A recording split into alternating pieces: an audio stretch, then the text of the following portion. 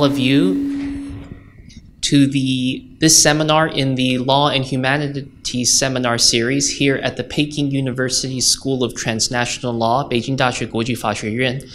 And welcome to all of you who are here in person, and I would also like to extend a special and warm welcome to those of you who are joining us on Zoom. We're very privileged and honored today to have as our speaker Professor Stuart McManus, who teaches at the Chinese University of Hong Kong in their Department of History. I'll just briefly introduce Professor McManus before giving him the floor. Professor McManus is a legal historian who works broadly on transnational legal history, but especially on topics including law, slavery, and empire in world history from a global and multi-ethnic perspective. And he has also taught at the University of Chicago and is the author of a very interesting book which I commend to all of you, Empire of Eloquence, the Classical Rhetorical Tradition in Colonial Latin America and the Iberian World, which was published by the Cambridge University Press in 2021. And I am told that we have another book to look forward to shortly. Professor McManus is working on a second book, which is looking at the famous 1619 slave voyage to Virginia and the various legal historical issues in that. And Professor McManus today will speak to us on Doing Legal History, a very practical guide.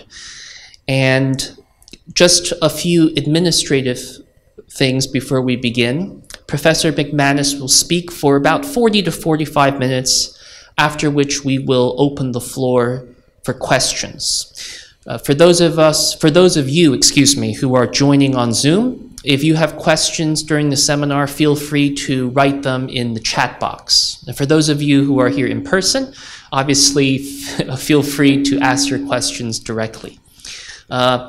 I would like to now give the floor to Professor McManus. Thank you.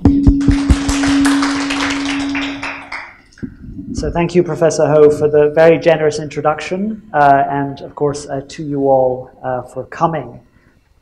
I want to start today by just saying a couple of words, a couple of additional words about my background to give you a sense of what you're going to be subjected to for the next 40 to 45 minutes. So as Professor Ho mentioned, I'm a specialist in pre-modern Europe and its empires and the legal history thereof. I come to legal history and my affiliation with CUHK law with a background in what we might call archival history, which I'll talk about more later, and Western classics. In particular, Roman law and its reception in Europe and its empires, what you might elsewhere hear called the civil law tradition writ large. Okay? So, on the basis of this background, I'm going to try and distill some of the things I've learned over the years about practicing legal history. But of course, I'm going to be coming to this from my own particular background, which, as I said, is the civil law tradition, and to a lesser extent, the common law tradition in pre-modern Europe and the parts of the world touched by European expansion from about 1500 onwards. I'd also like to just sort of mention, especially as we're both Professor Ho and I are students of the same teacher to some extent, that the origins of my approach I would trace to my time studying with this very fine gentleman here. This is Charlie Donahue, who has taught for many years and continues to teach a a really great legal history course for graduates and undergraduates at Harvard. What I hope that I might have inherited from Charlie Donoghue, and I think Professor Ho's work certainly shows these characteristics, are what I call philological rigor and a rich contextual understanding of the law and its development. Philological rigor, by that I mean careful reading of texts in their original languages, with attention to the text and its transmission, often from manuscript into print, into modern critical edition, and then, of course, context being the home of the historian, right? A multifaceted, expansive understanding of the world in which laws were codified and practiced. If you're, yes, just to give you a sense of what we're going to be talking about today, I'm going to say a few words briefly about what is methodology. I'm then going to talk about sources in legal history, from the printed book to the archive. I'm then going to talk about working with sources, languages, scripts, and context. And then I'm going to finish by talking a little bit about more practical issues such as publishing in the field of legal history, and of course a big question that people in all fields ask, why are we doing this particular type of scholarship? Why do we do legal history? I've also given you a sort of a list of further reading if you're interested. If you're interested in Charlie Donoghue and his approach to legal history, I commend to you this wonderful article that he wrote in his first Festschrift, where he outlines exactly how he came to be the eminent legal historian he is today, and how he approaches the field. So that's really worth reading. I'll also mention, some of you might have read this, some sort of classics in legal history and Anglophone legal history. Henrik Hartog's Pigs and Positivism, right? A wonderful title to a wonderful article. I'd also mention Judith Serkis's Sex, Law and Sovereignty in French Algeria. If you're interested in post-colonial approaches to law, that's a really tremendous, it's now no longer forthcoming, it's now actually been published.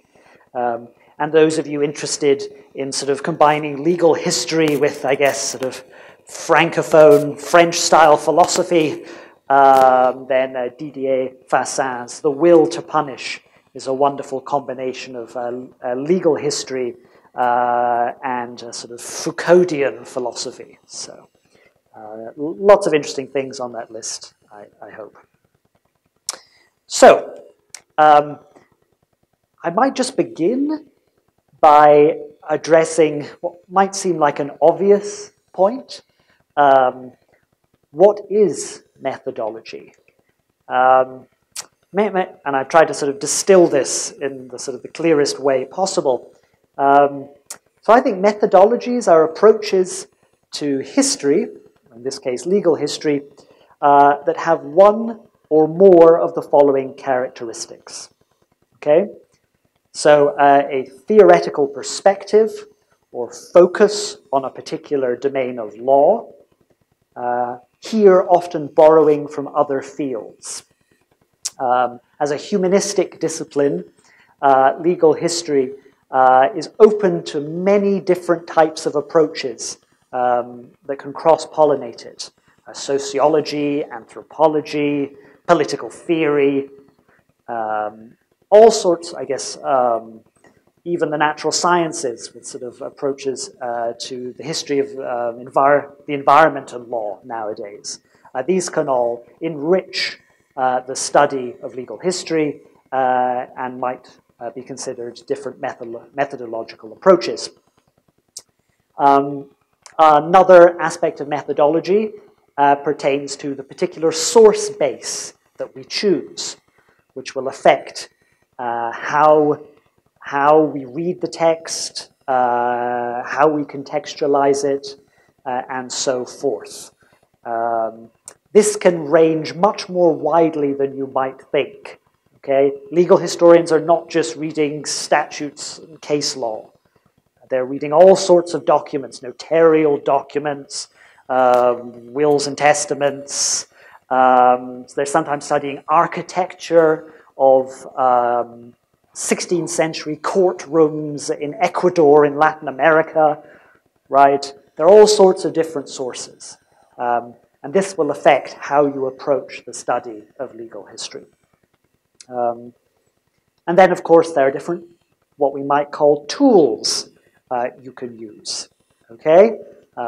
As I said, legal history is a humanistic discipline, so often we're interested in reconstructing, reading, analyzing, and communicating texts of different sorts, okay? Just like our colleagues in other types of history, in literature, philosophy, and other humanistic disciplines. These, however, are developing disciplines to which new digital methodologies can also be applied. So we can do legal history using text mining. Okay, we can use digital mapping. There's some wonderful digital maps of all sorts of things related to legal history now. These are all possible tools that we can use. And so, I guess, also comes under what we might call methodology. Methodology is also not certain things, okay? Methodologies are not prisons, and they define your method, not your answer. That's something important to remember. Methodologies help you ask interesting questions. Okay, they are not ideology. There is room for divergence and interpretation. At the same time, methodologies are not exclusive. We should be like this person in this 14th century English manuscript. We should be like cooks. We should mix and match. To become a great cook, it's not about following the recipe necessarily, okay? It's about gaining a deep understanding of taste and ingredients and then bringing them together in a particularly, hopefully, delicious way, okay? That's how you should think about methodology. Okay, I'll talk now a little bit about some of these, I guess, more theoretical approaches, okay? With theory, what we generally have is two things, okay? Theories generally come with them a vision of law and a vision of history. So, let's take a very practical example. If you read that wonderful article on pigs and positivism, okay, you find that the particular author, Hendrik Hartog, has a view of history. His view of history is that it involves, this is roughly a quote from him, the constant interplay of historical actors and plural normative orders. Okay, different sorts of structuring norms, okay, including customs. So both written law and unwritten law. That's his vision of history. Okay, and that gives him a very powerful methodology, a powerful way of looking at 18th and 19th century American law and society. Law, within this vision, is, according to Hartog, an arena of conflict within which alternative social visions are contended, bargained, and survived. Okay? Now, this is what we might call a sort of a kind of pluralistic, pragmatic sort of theoretical approach. There are others rooted in sort of stricter philosophical traditions. There is a post-colonial theory-driven approach, history as a struggle between colonial powers and oppressed peoples. Okay, a struggle characterized by, be it negotiation or direct, sometimes even violent interchanges. Okay, there's a whole philosophical literature on which this is based. And of course, within this, law then becomes a way to either oppress people or resist oppression. Okay, that's the sort of post-colonial approach. For those of you interested in sort of historical methodology, I'm not going to talk too much about it, but you will find certain trends within legal history that are shared with other social sciences. Okay, you know, if you take a law and society approach to legal history, you will find friends among the social historians in history departments. And you will find friends among certain anthropologists, because all humanistic disciplines, to some extent, swim in the same waters, are influenced by the same philosophical currents at different times.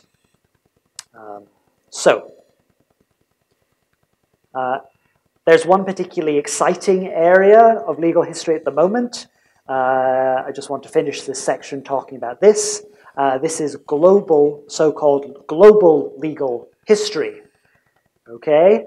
One, I think, that interests a lot of people because of our current interest in globalization and its possible reversals, maybe. So, again, we have a view of history, we have a view of law. Okay? History, in global legal history, is potentially planetary. Okay? It's not necessarily national, it's not necessarily regional, nor civilizational.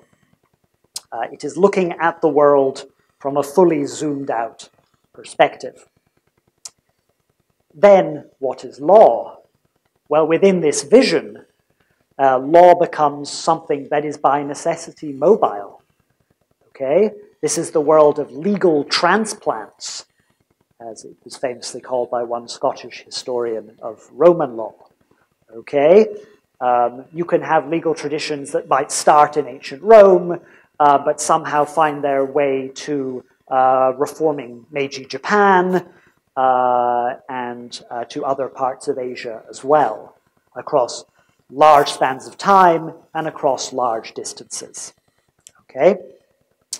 In other words, global history, global legal history, is an approach that centers on thinking about geography, or more precisely, meta-geography.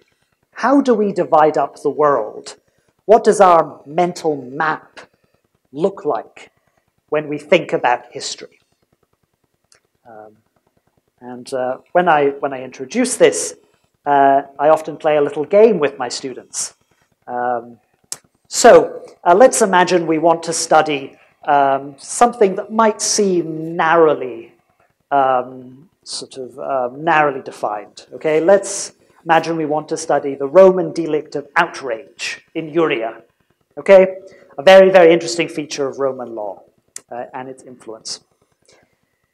If we want to do this from a global perspective, imagine you're on your phone and you're playing with Baidu or Google Maps. Okay? Now, you could take, say, an urban history approach to this particular delict. You could study, its development, codification, impact, reception within the city of Rome. Okay? The core of the original empire, okay, which began as a city-state. We're pretty zoomed in here on the map. And many people do, and it's very interesting and important. We may then take a national or imperial approach. The delict within the entire Roman Empire, or say its reception in the civil law of early unified Italy, a national approach. We might even zoom out and look at it within European history or Western history, sort of broadly defined. Or we might zoom out even further. We might look at how what began as a feature of Roman law, it's already in the 12 tables, okay, so several hundred years BC, but goes on to influence large parts of the world through the larger civil law tradition over 2,000 years, okay? And that we might call global legal history.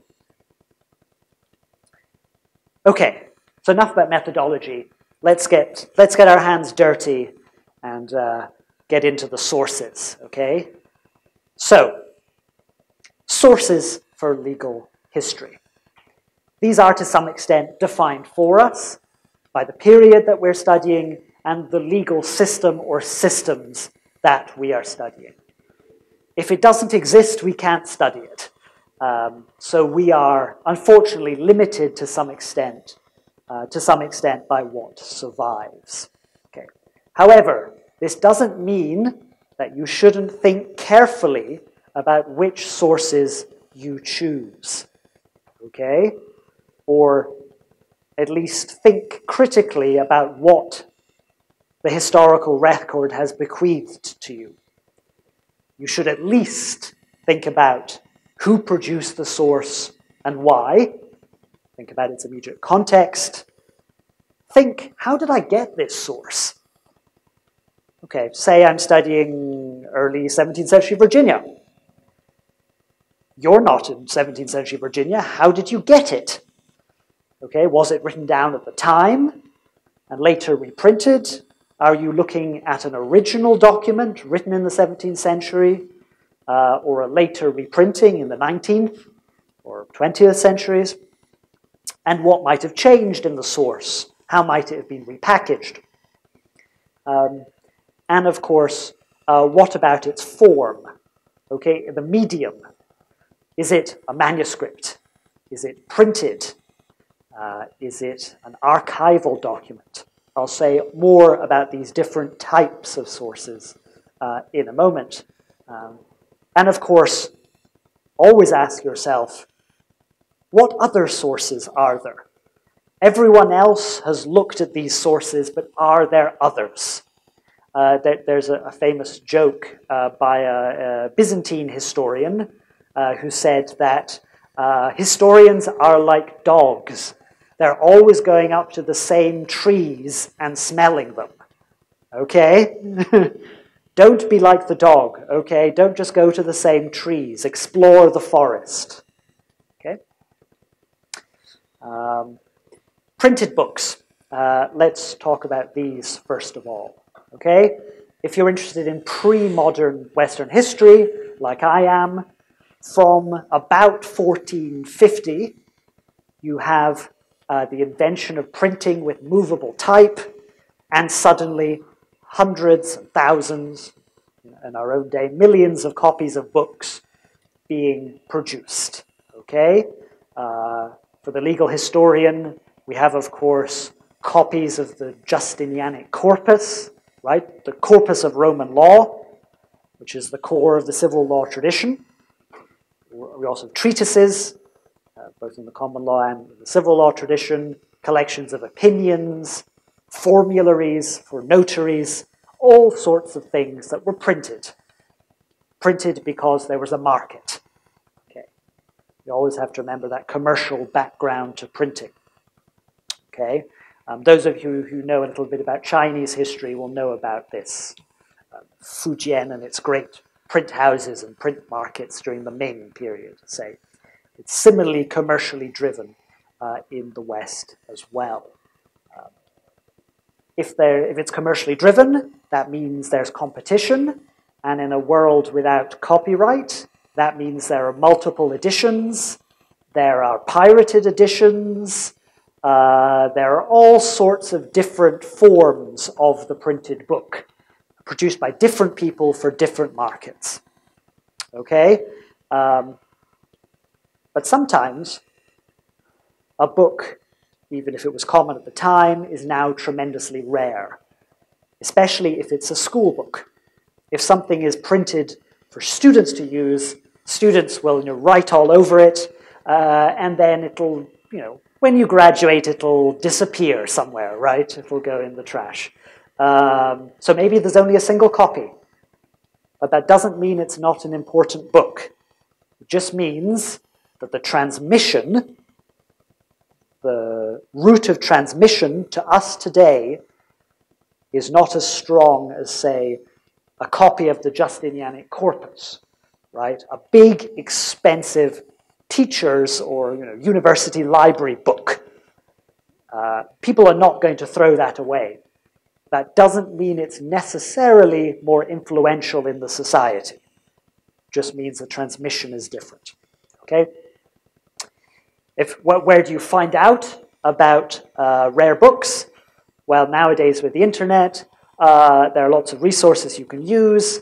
Individual libraries have online catalogs, and there's also what we call global union catalogs, like WorldCat. These collect all the information from multiple different library catalogs around the world. Really tremendous resources. And then most nation states also have national union catalogs as well. I've given you the example of the British one. These are all tremendous resources for finding early modern printed books. Remembering, of course, that the metadata in library catalogs is only as good as the librarian, or probably the poor, underpaid student intern who did the data entry, right? Imagine it's Friday afternoon after lunch, you're helping out at the library, you might make some spelling mistakes in entering this old title. You might get confused by different ways of spelling things in the 17th century versus today. You might know that English spelling and pronunciation has changed a lot over time. And there are also different conventions. Of course, use Roman numerals in earlier periods. But, for instance, this is the title page of somewhat late, an 18th century edition of an important treatise. The title is kind of in the middle here. De Justitia et Jure, on justice and the law. Okay? This is not how we would set out a title page today. First of all, it's in Latin, which is the ancient language of the law in the West. Okay? But we start off with, this is the name in Latin of a Spaniard, Luis de Molina, but he becomes Ludovicus Molina. And then it tells us who he is, then it gives us the title, and then it tells us that this is a very new edition. And then it sort of does some advertising. We don't have this at the front of modern books in the same way, right? And then it says where it's printed. It gives the Latin name of the place. That's not the modern place name, so you can get confused. And then it gives, this is sort of an eye test for you, I think. This is, an MDCCXXX111. Okay, which is a date in Roman numerals. Very easy to get confused if you don't sort of look at these things every day. Okay, this is 1733. Okay, so this is just to give you a sense that it's quite different to work with a book from 300 or 400 years ago than a modern book. Even the first page, the title page, has different information. In a sense, more information, richer information. But you have to know the form to understand the content. Okay? What else might you have? Manuscripts. comes from Latin, manuscriptum, written by hand. Okay? In the West, even when there was printing, people still wrote things by hand. Okay? Especially if there wasn't a market for 100 or 300 copies. Okay? If you still needed to produce it, you or someone else had to write it out by hand. And they did. Okay? Until very recently, in fact. Okay? What if you didn't want a lot of people to read it? Maybe it was a first draft, or maybe it was something for a small group of people. Say, I don't know, the Inner Temple in London, or I don't know, a sort of a society of American lawyers in Philadelphia. Small group of people. Just, write out a couple of copies by hand, or get your secretary to do it. The historian might have to read the original handwritten document. Okay? Sometimes things were meant to be secret as well. And luckily, we have these historical secrets sometimes. We have the secret correspondence of some of the British monarchs. Elizabeth I, say, with her secret police. We have that. We have these documents. Okay? But they're written by hand. Where are you going to find these things? Okay? You'll find them in what are often called special collections departments. Universities and public libraries often have a special part where they keep these handwritten documents. Special climate control and specialist staff who can help you access and interpret them. Okay? We also have, now in the age of the internet, various resources for finding them at a national or an international level. If you're interested in manuscripts in the US, I've given you a link here. And of course, Italy, right, has a wonderfully rich history, wonderfully documented. The Italians never threw anything away. Okay, you can begin to get a sense of the riches of the different collections across Italy from the McManus manuscript catalogue. This doesn't, if you know where it is, you arrive in Rome, in the Vatican library, it doesn't mean you can read the document, even if it's in Italian and you speak and read Italian, okay? And it might not even be the language. Remember that not only language changes, but handwriting changes, okay? So you need to learn a skill, which we call, Americans call it paleography, and we Brits call it paleography, okay? The ancient writing reading, I guess, is the translation. Okay, it's from Greek. And here are a couple of manuscripts that I use quite a lot at the moment. These are the first pages. And you see the different handwriting styles. They're both in Latin, written in the Roman alphabet, but they're quite different. Okay, they're both treatises on slave law written by Portuguese missionary jurists in India. Okay, the western part of India was a Portuguese colony until the early 1960s. Okay, so just this gives you a sense not only of the challenges of reading manuscripts, but also of their genuine beauty, I think. I love working with manuscripts. They're all unique products of individuals that you'll never get to meet, but through their manuscript give you insight, give you a window into their life and world, okay? Through their handwriting. It's a really, I love working with manuscripts. And some of them are illustrated. This is all hand-drawn. This is one of my favorites. This is the friendly elephant that symbolized India, because it's a treatise about India in the first instance, and then the rest of Asia as well. Okay, archives are the final sources I want to talk about.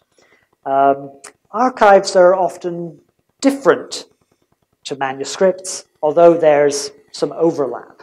Okay, When we talk about manuscripts, we're generally talking about personal papers or handwritten treatises, things like that. We're talking about handwritten books. But archives are collections of generally official documents created by a particular state, institution, group, or individual. Okay? So they're handwritten like manuscripts, but there are generally lots of them together, arranged according to some sort of bureaucratic sort of system, right, created by the original institution. Okay? So, for instance, if you want to study the legal history of Florence and its many institutions, both public and private, you will go to the State Archive. It's just northeast of the town center. And there you will find, for instance, the city-state notarial records. Okay? You'll also find its legislative history as well, written by the secretary of their legislative council equivalent. Okay? These are contained in an archive. Of course, not just states have archives, as I just mentioned. Right? In pre-modern Europe, the church, especially the Catholic Church, is very powerful and organized, and they have a legal system, and they produce documents, okay, which you'll find arranged according to their particular bureaucratic model. Okay? If you study Hong Kong history, it's the Public Records Office, and I could go on and on and on.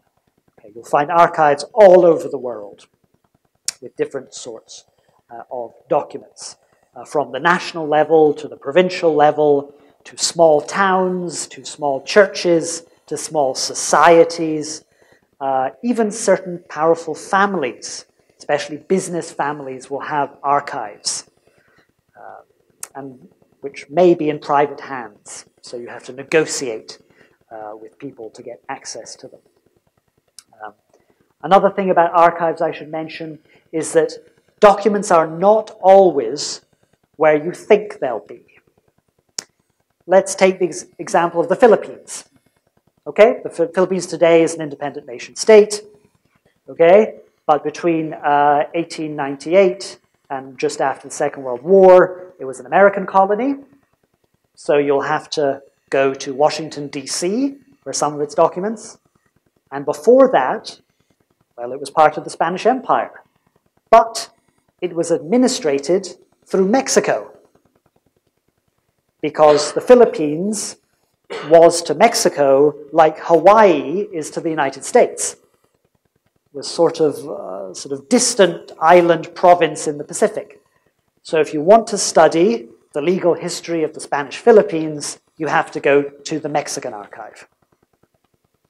It's not obvious, okay, but the documents are there. So, when you're dealing with these manuscripts and archives, as I said, they're often unique documents produced by individuals that have no modern form. Okay, they exist only in their historical form. And this brings us on to another aspect of the legal historian's methodology, that of textual editing. Okay? If a source is unpublished and unavailable to other scholars, one of the most important and useful things you can do is to edit it. Okay, to publish a modern version that can be published by, I don't know, Peking University Press, and then everyone can read it.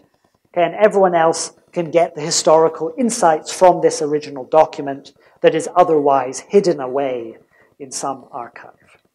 Okay? So an important part of the role of the legal historian, for some periods more than others, admittedly, is that of textual editing. Okay? This is something I really enjoy, actually. I think it's an important sort of part of service to the legal history profession, and it involves a lot of detective work. Is it really the only copy?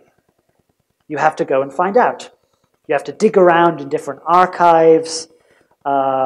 If there's more than one copy, you have to identify the relationship between them. Was one copied from another, If you're doing ancient or medieval law, this is very common. You may have 6 copies. One is from the 9th century, one is from the 14th, one is from the beginning of the 15th century. These were copied by different people. Which copy did they have in front of them to make that copy? Okay, it becomes very sort of technical and detail-oriented. Okay?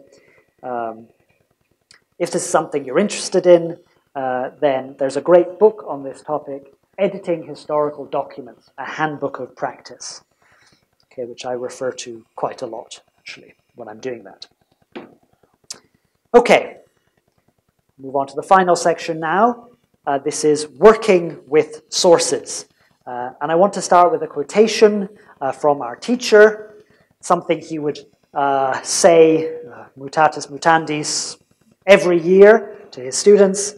He would say, if you really want to get into the head of someone in another legal system, it really helps to understand the language of the other legal system.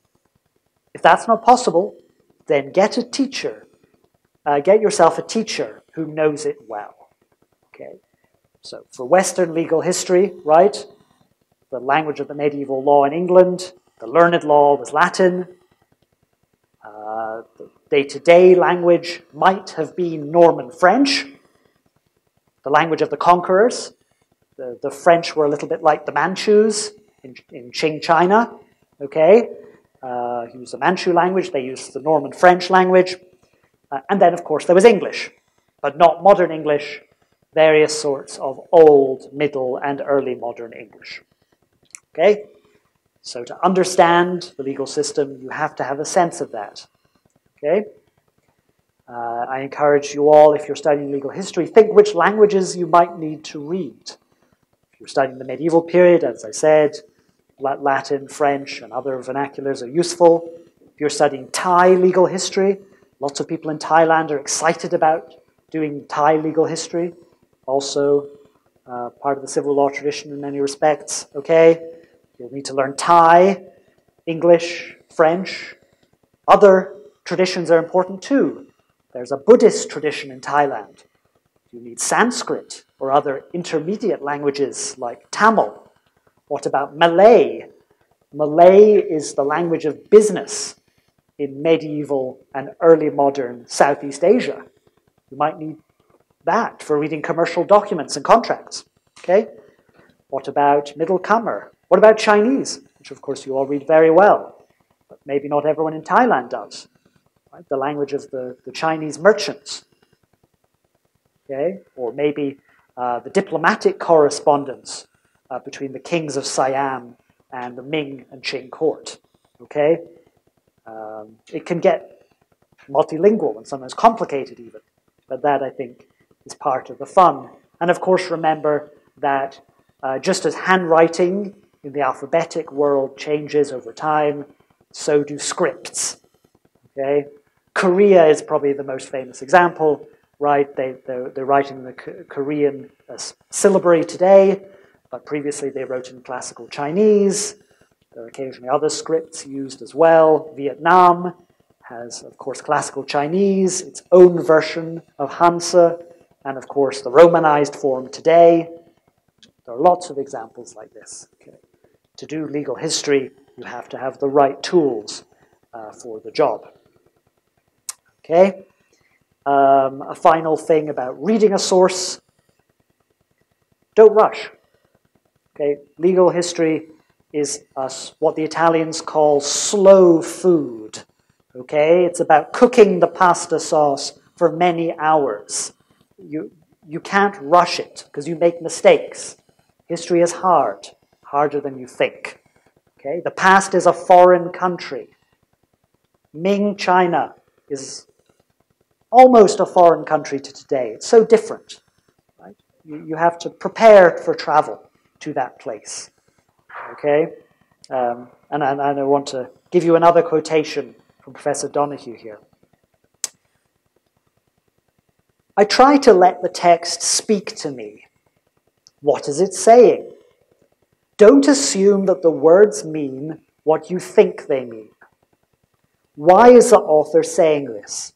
What is he, or occasionally she, assuming that I may or may not know? Can I figure out from what the text says what those assumptions might be? Okay. Is there other evidence as to what they might be? What is there about the context of the text that might help me to understand the answers to these previous questions? Okay. This is his slow food approach.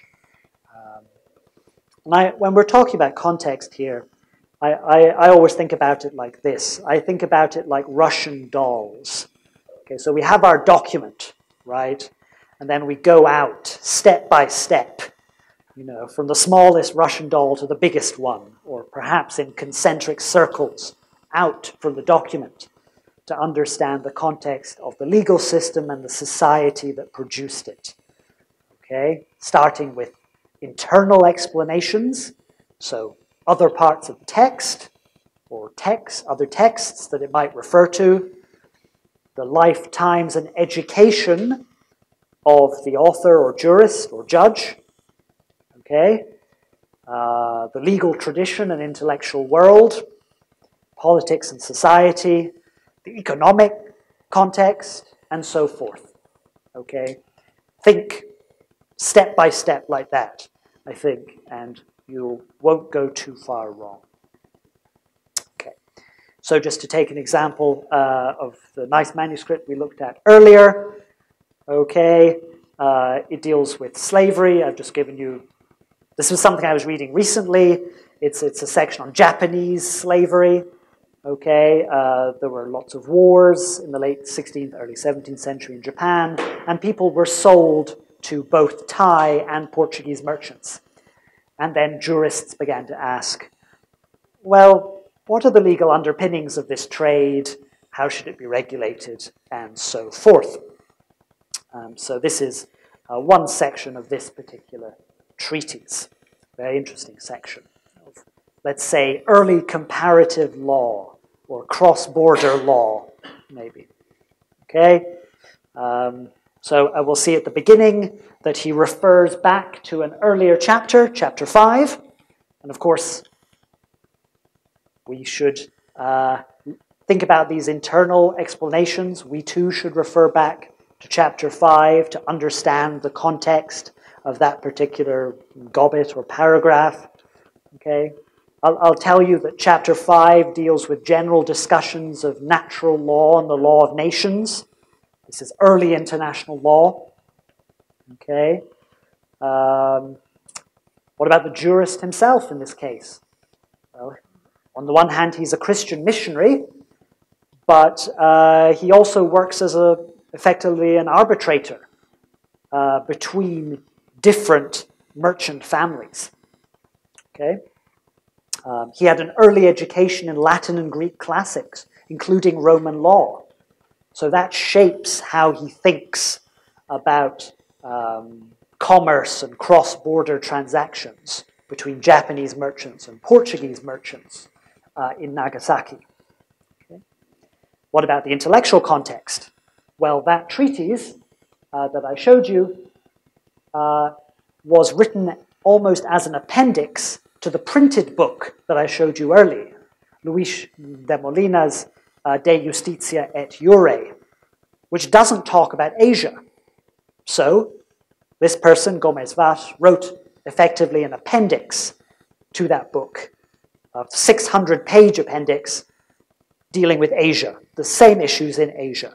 So you have to read both the original text and the text that builds on it. Okay? And then, of course, we can think of larger contexts. Okay, 16th, 17th century, we have European commercial and imperial expansion. We have China's move to the silver standard in taxation. Okay, this is late Ming. We have all sorts of economic, social, environmental changes. We have a little ice age, which affects trade and society in really quite significant ways within the maritime Asian system. Okay. These are all things we might want to consider as legal historians. So, my final slide. If we become a legal historian, or maybe we just want to read more legal history, what are the venues where legal history is found? And I'll say, first of all, you may be familiar with the various US law reviews. You've probably read a lot of articles and notes. They don't tend to contain much legal history, and certainly non-US legal history is almost absent. Europe is different. It has a whole different kind of scholarly landscape. This said, more specialist US law reviews, especially those in international and comparative law, do publish work in legal history. And you may find interesting articles there. In addition to that, there are specialist legal history journals. The most famous one in the US is, of course, the Law and History Review. Professor Ho and I were just talking about this earlier. It occasionally publishes on Asian legal history, although its historical focus is on North America and Europe from the Middle Ages to today. It has a parallel journal in the UK, the Journal of Legal History, and then there are a couple of famous German legal history journals, because in the world of the modern university, the Germans are always first, okay? Oxford might be older, but the first research university was in Berlin, okay? The modern university began in Germany, and so some of the oldest ones, say what we abbreviate the ZRG, right, the Zeitschrift der Stiftung der Rechtsgeschichte, is in German. Okay, books as well. There are probably more interesting books than there are articles in the field of legal history. There's a famous series by Cambridge University Press, Studies in Legal History, but there are others as well. Brill, Routledge, Springer all have book series. So if you're interested in reading, or perhaps one day writing some legal history, these are all places you might want to think about. Okay, so it's okay. Man. Okay. So some concluding thoughts then. I've told you, I hope, a little bit about methodology, sources, and then publishing, or reading more in legal history. But why do we do legal history? Okay. This is a question that students, and sometimes even professors and administrators ask. In where I live, in Hong Kong, it's actually quite useful. The land law in Hong Kong is is rooted in a particular historical context, okay, of the late British colonial period. The small house policy you might know about in the new territories, Xinjie, is a very particular the land law is very particular. And there have been cases at the Court of Final Appeal where people have cited from the Qing Code, what's it called, Da Qing Lu. Okay, the Qing Code has been cited in the CFA in Hong Kong. Okay, legal history matters. All right. I think there's also a strong case to be made in legal education to understanding where the system comes from. And I'll note that Oxford requires all its undergraduates to take a course in Roman law to understand the foundations of civil law. Okay. Even though England and Wales is a common law jurisdiction, okay, Roman law is still foundational for understanding all Western and arguably all modern law. Okay, it allows us to perhaps come to terms with some of the oddities in the law as well. History is about accidents in a sense, and some people think anyway the law is full of accidents as well, in the philosophical sense at least. But for me, I think the strongest argument is similar to that for comparative law. As I said, history is a foreign country. The past is a foreign country. People do things differently there. It tells you about what is possible. what other people have done in other places, how they've solved problems. Okay? It's the closest thing we can do in the humanities and social sciences to running experiments. We can't do the past again, but we can look at the past and try and learn from it. Okay, thank you very much.